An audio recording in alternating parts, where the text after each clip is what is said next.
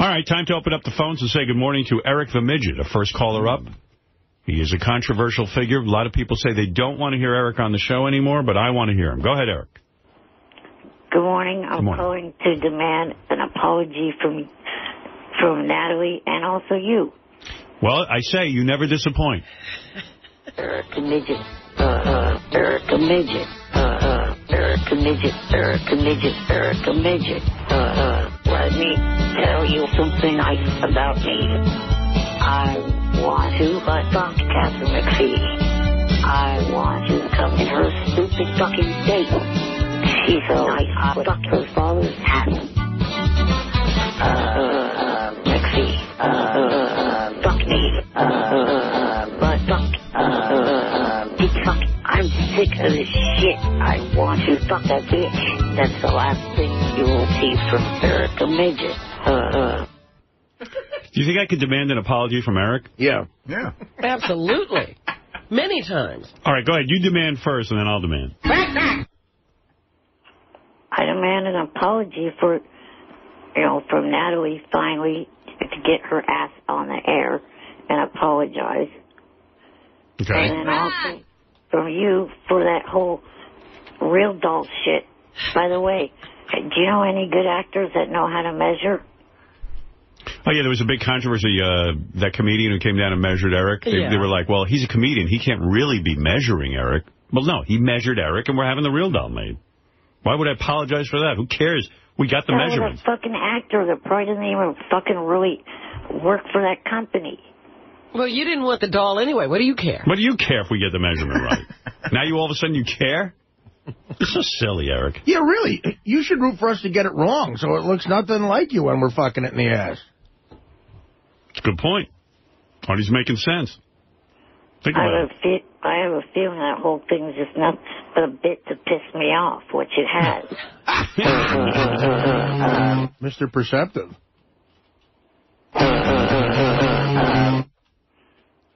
And then you're sitting there lying to your whole audience. Yeah, I'm a big liar. We had a guy in here who measured your head. I don't have to tell you what he does also. Yeah. He was here to measure your head. And let's say, again, Eric, we do a show. Yeah, this is a comedy show. Do you think someone can make a good enough living just measuring people for the real doll? He's a freelance measurer, part-time comedian. So what? What do you care? Probably has another business. Quite frankly, I could have measured you. How hard is it to measure your head? He's not an official measurer from the company. The guy has a few careers. I mean, this is America. The company's some guy's basement where he sits there and makes those plastic dolls that people fuck. What do you think? He's got an operation? He's got people all over the country. He's not even a measurer from the real doll company. It's not like the CEO of Pepsi. God only knows what's doing in the basement at the real doll company. Exactly. I think there's real girls in there. They just vulcanize them. I think we're going to see yellow tape around that house pretty soon. I don't understand. The guy who measured my head was a comedian. Actors who can measure. It's fake. I guarantee you if I emailed that company, they probably wouldn't have even known who that fucker was. Well, Eric. They don't care who that guy is. They said send us the measurements. He's the guy the Howard Stern show had measure you. That's why the guy will pick up the phone. There's no official measurer. So we said to the guy, measure Eric. Give you something to do. He goes, okay, I'll measure him. Eric's upset. He's not a real representative. He wasn't a real measurer. What do you think? They have a guy who measures? He's also... think about it. When they make real dolls, they don't really make them based on people. So why would they hire a measurer full time? Yeah, they can't employ a full-time measurer. The guy's also in the chorus of Wicked. He did us a favor. He usually sleeps in the morning. I just said he's our official measurer. And he is. If we ever have more... You're the only one who fell for it, actually. Yeah, if we ever have any more measurements to take, I'm going to get that guy. Right now, I don't have any measurements. I'll measure your stupidity. I think you're the stupid one here. No offense. I don't think so. What do you care who measures you? By the way, hypocrite, this is why I want an apology out of you also. You think that all my other friends are, friends with me because... or for money reason. You don't have any money. Why would I think that? You make money off me. No one else does. Well, I'm making a fortune off you. Keep it up, Eric. I'll get a lawyer. I got to tell you, Eric, I can't believe the millions I'm making off of you. From what I hear, my Howard TV episode's the highest one this month. That is true. That's money in your pocket, isn't it? Yes, it is. Thank you. If we took that off, the #2 show would become #1. Yeah, and by the way, trust me, if it wasn't #1, I wouldn't have you on the air anymore. A lot of people fed up with you. But subscribers didn't go up because we had an Eric the Midget show. No. I mean, they just, whoever was on there said, okay, I'll watch Eric the Midget. Eric thought he had you. Take your money over that, fucker. I like that we're arguing about the guy who measured his head. He wants an apology. I heard he's an actor. Well, who do you mind going to get to measure your head? Think about it. How dare you have an actor measure him? No, I went to Harvard and asked, do you have any good graduates who are into measuring? Who have like a measuring career ahead of them? Do you have anyone with eyesight and working arms? A measurer. How would there be a measurer? Think about the Real Doll business. They have 3 prototypes. They got 3 different girls, a blonde, a redhead, and a brunette. I think they all look alike, just have different hair. It's all the same girl. Why would they have to measure anyone? They don't get a lot of custom-built off, You know how fast they'd be out of business if they employed a full-time measurer? That would just be a bloated company right there. Who would do that? Michael Jackson. He's a dumb businessman. No, I'm pretty sure the Real Doll company is this one guy. Because I know, like, when you order a Real Doll, it takes like 3 or 4 months for him to create it. I'm sure there's one guy and there's a pit that might have someone in it. And a crocodile they feed him to. And a dog. And some lotion. A lot of empty bottles of lotion. Eric, you busted me. You're right. The measurer was not really from the Real Doll company. Are you going to apologize? No. You said that he really... I mean, where am I going to find a guy to measure Eric? Instead of apologizing, we're going to continue to laugh. And, Eric, I don't know who told you to wear a baseball hat on screen, but he or she was right, because that head of yours, Jesus, that doesn't stop going, that forehead. Look at that. Man. Yeah, neither does your waist. Well, put the fucking hat back on, and I wear a shirt, don't I? All right, look at this. Eric the Midget sent an email expressing his desire for several apologies. Here's what it says. All right. Eric is still angry with Natalie Maines of the Dixie Chicks because she claims his Bunny Ranch whores, Haley and Cherry, were the only ones, were only with him for plugs. That's his main beef. He also claims Natalie humiliated him and has hurt his relationship with Johnny Fratto. And Johnny will now only take his calls if Eric calls him the High Commander. Oh, stop it. He also has a list of demands. He wants Natalie to help get him a part on Heroes, which Natalie's husband is on. Right. He wants help writing songs because his songwriting partner sucked big time, he claims. Who is he, Michael Jackson? He wants vocal lessons from Natalie over the phone. And he wants Natalie to agree to it that at least one of his songs will be top #1 country Billboard hit. What does that mean? How could she... Well, she's had that success. But how could she claim that one of his songs was #1? I guess he'll have her keep writing until something like that happens. Right. Eric, I believe that's a no on everything. Yeah, I think that we could pretty much say, forget it. Yeah, I'm pretty sure I can't get you any of that stuff. You want a Howard Stern shirt or something? We don't even have that. Oh, that's right. Eric says that Howard Stern show acts like they are the only people in the world who care about him and like him. And he wants us to know that it's not true. All right. We don't care about you or like you. Eric's list of demands for Howard. Howard has to get Eric on whatever show he wants to be on. Howard has to help Eric find a publisher for his children's book. That's Dougie the Wuggy. Yeah. Dougie the Puggy. Dougie the Puggy. And Howard has to admit he was full of shit about the Eric the Midget Real Doll. No, they're going to make the Real Doll of you. I'm not full of shit. I don't fucking think so. Well, wait till you see in here. Wait, I'll get it. And then will you apologize to me? I don't think that's going to happen. But if it does happen, will you apologize to me? I guess I'll say yes, because I don't see it happening. Okay. And you know we're going to that doll. It takes months to make it, by the way. You know what we're putting on top of that, too? That doll in A's hat. Yeah. We're going to fuck it till the A's hat falls off. So, Eric, that's it. I mean, I don't know what else you want to say, but there's my answer. I would like to give Eric the opportunity to have sex with his own real doll. Now, that would make history, Eric. You can go fuck yourself. Oh, fucking way, let's do that. Just think, you know how many people probably tell Eric to go fuck himself? Now he can. Eric, I think you should consider having sex with your own real doll. I think you should consider getting a fucking brain. Eric the Midget Man. I fit in a garbage can. I float with balloons to smell McPhee spoon. I'm Eric the Midget Man. Imagine if the real dog gets pregnant Red Rock. and has a kid. That kid would be your son, your brother. What about doing that, Eric? No. All right. He's not agreeable to anything. You're angry today. Go think about it. Just because we suggested fucking a doll that's in your likeness. Who just got an instant message? You probably. No, that would be my phone. You and Robin with those phones. Man, Eric, you're a doofus. Who'd you get an instant message from? Rich. Rich who? From the Bunny Ranch. What's he got to say?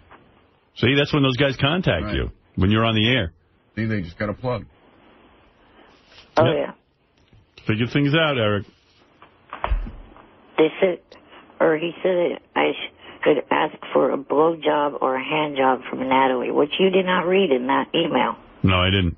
I didn't see that there. And you need better glasses. Is it there? You want Natalie Maines to blow you?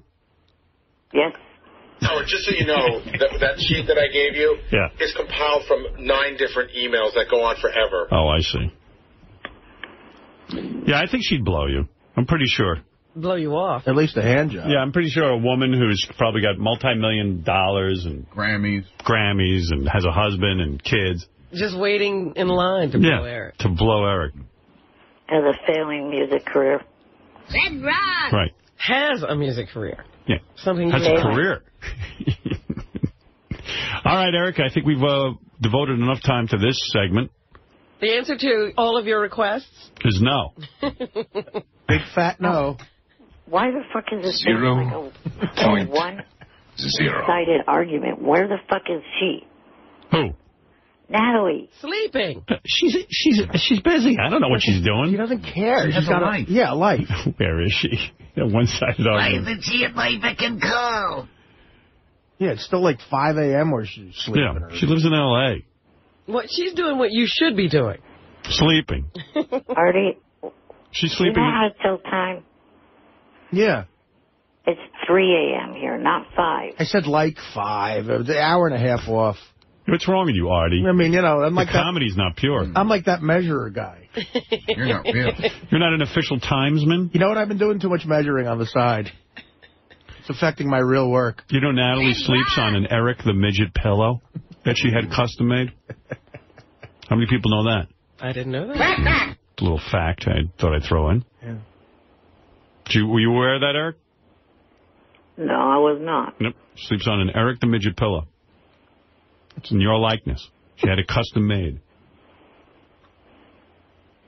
That's true. Her kids pal around with it. Kids are taller than it. Her kids beat it up. The pillowcase is blotchy. Has Eric talked to Johnny since he's had to call him the High Commander? I left him a voicemail about this whole situation with Natalie. Johnny's just happy to be rid of Eric. I know. High Commander. Yeah, you know, I saw Johnny in L.A. Oh, did you? I did. He came to one of my signings with his little son. He's got a cute little son. And Johnny was walking around, and we didn't even bring up Eric. I think Johnny's having a fine life without him. You mean somehow Johnny's getting along without Eric? Yeah. Wow. All right, Eric. Not from what I heard. One time he did talk to me. He did say that he brought you up, or brought me up to you. No, he's lying. All right, we'll see. I'll see if he'll call in and correct you on that. Okay. All right, I got to get over to Gary the retard, Eric. I'll talk to you later. I want that apology out of Natalie by tomorrow. Wait, What all you want? Gary the retard is eating his own shit. We have to get to him. What is it, Ralph? Yeah, I'm waiting to hear what the consequence is if Natalie... Yeah, what happens to Natalie if she doesn't give you an apology? Ralph's making a very good point. Making a demand. What happens if Not sure at the moment, but I'm sure I could come up with something. Well, Eric, you really should have your ducks in a row when you yell out demands to people. You're going to threaten someone, you got to have the whole thing thought out. Right. The consequence. I'll try to think of a way to humiliate her. Go on a hunger strike. Humiliate her. Yeah. Humiliate her. Eric, know how to spell much? This is a girl who flew across the country to see you, and you're trying to humiliate her. I know. No. That's Eric. Dope. Doesn't even realize who his friends are. Yeah, Natalie took on the President of the United States. And Eric. She's not scared of you. Yeah, exactly. That's a good point. Yeah, right. Well, she better get ready to make nice. Eric's going to roll over her foot. To use one of their song titles. You're the only one who knows one of their song titles. I even knew that was a song. Right. I mean, when we like her. What's the name of her song? Not ready to make nice. Oh. Wait, Natalie's on the phone. Now we're going to get some action. Here we go. Hi, Natalie. Hi, Howard. It's Natalie. Hi. Hi. Now, Eric wants an apology from you. I'm sorry, Eric. I'm sorry. And, Eric, I have a deal for you. I will blow you, but on one condition. What is the condition, Natalie? I'm going to stand across the room, and if you walk to me, I'll blow you. All right. Eric, what do you think of that? Richard, you are such a retarded hick. This is Natalie. Who's this Richard character? I'll blow you, Eric. Come on, you just got to walk to me. That's generous.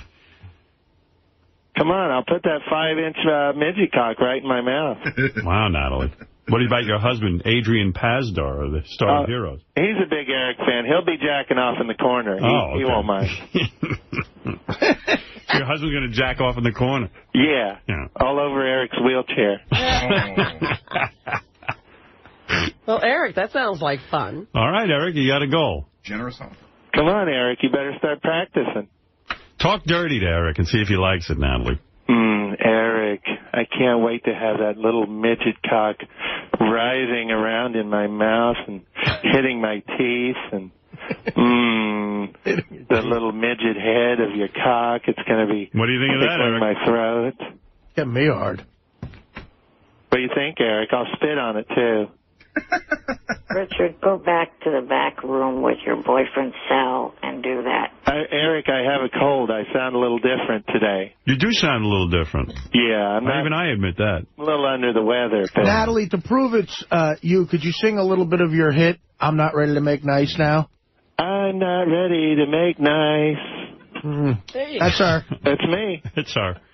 No one else knows that song. Yeah, I know the lyrics. All right, thank you, Natalie. Thank you, Hal. All right, Eric, there's your offer from Natalie. Love you, Eric. Whatever, Richard. I'll let you put it in my poop chute, too.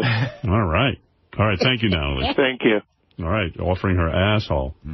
Look at Eric's forehead. Asshole and vagina. I'm going to put a little Vaseline on the tip of Eric's head. Shove it in my asshole. All right, Eric, there you go. Thank you.